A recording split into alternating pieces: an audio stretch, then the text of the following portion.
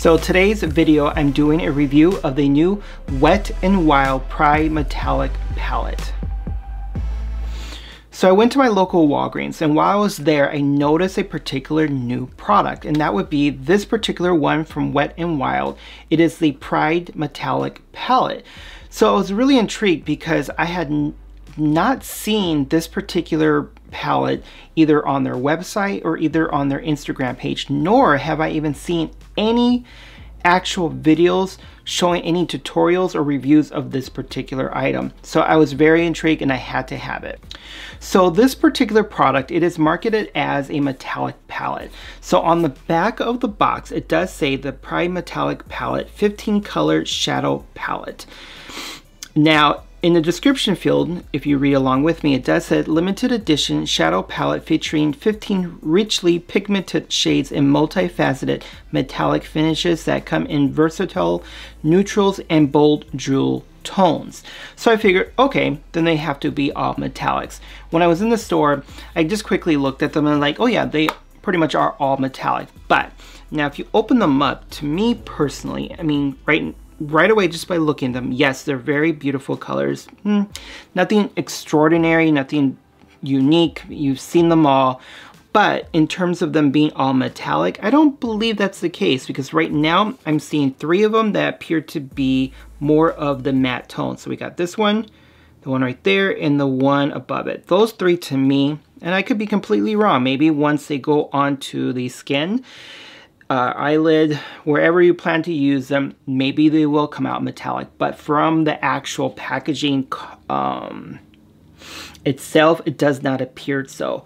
But again, so I went ahead and primed both of my eyes, and I also added some setting powder. This way, if there's any fallout, you'll be able to notice that and see it, and then if so, we can just go ahead and wipe it away. So the first shade that I'm going to go into is this one right here. So I do apologize, again, I don't have the color names just because there are none. So I'm going to go ahead and go in there a few more times. Just make sure I'm getting enough product on there because I'm not seeing any on the brush. Oh, there it goes. Maybe I just wasn't noticing it. So I'm going to go ahead and dust it off and apply that on the first eyelid. So I'm going to start on this corner edge right here and just dab it away.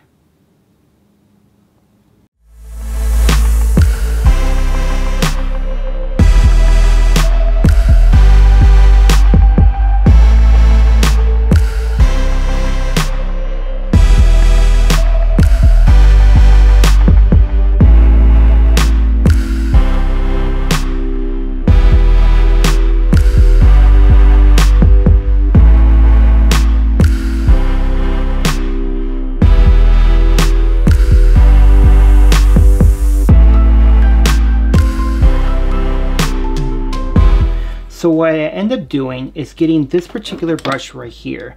And the reason for that is because I want to apply the actual shadow on the lid just by patting it down to give it more of a thickness of the actual color. And then I'm going to go in with a different brush and then brush blend it around.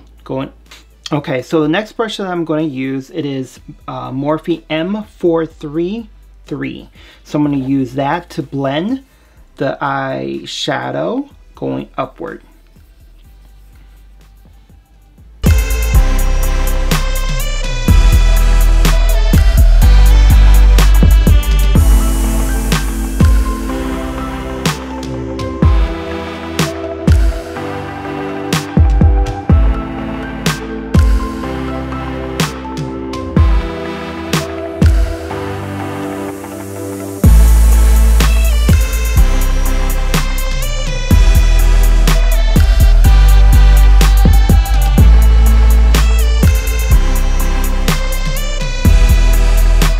So I was able to go ahead and blend in that particular shade going towards my eyebrow. What I'm going to do is actually add in another shade to the corner edge of my eye going that direction. And this one I'm going to actually just use a slight of a purple, and we'll go from there and see how that looks.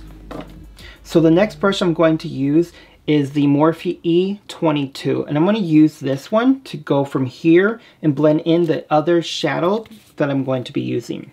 So the next shadow I'm going to use is this particular color right here. Again, I don't know the name because it's not there. So I'm gonna go ahead and swipe it a couple times. I'll dop off the excess, but I'm not noticing. Let me pick that up one more time. Do you see that? Okay. Okay, we'll find out if any pigment is actually on the brush and once we apply it.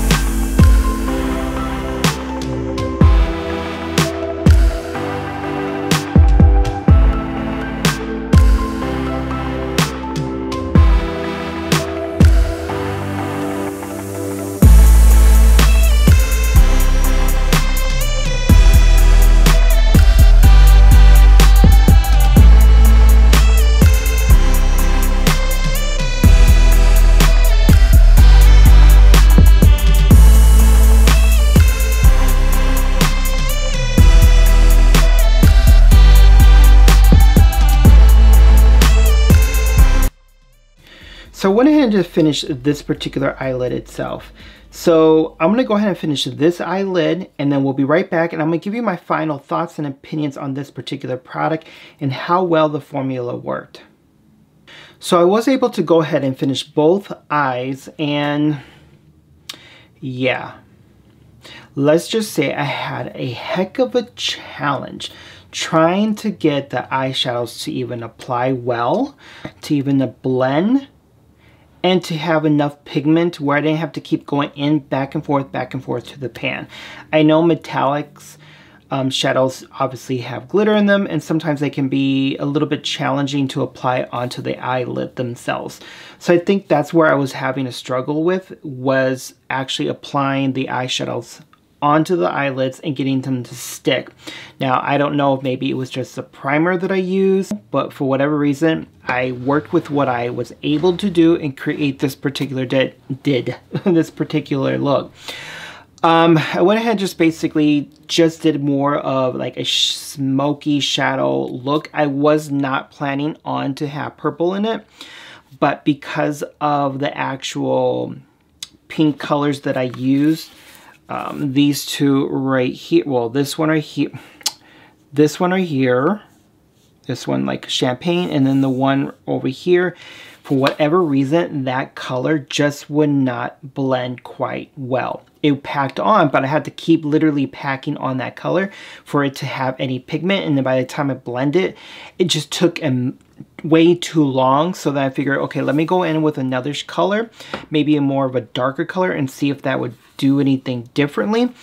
And it slightly did, but not a lot, to the sense of it made a huge improvement, because if anything, I feel like it didn't really necessarily give me the look that I was looking for. There wasn't any fallout, so when I wiped away the powder, no fallout there. Of course, probably because there was no product that was going to the eyelids themselves. So what I'm going to do now is use one of these two that I also purchased while I was at Walgreens. So from my understanding, these are loose highlighter powders. One is called, let's take a look. This one is called I'm So Lit, and the other shade is called Hustle and Glow. Now, looking at this, this one has more of a pinky undertone, and this one has more of like a golden color.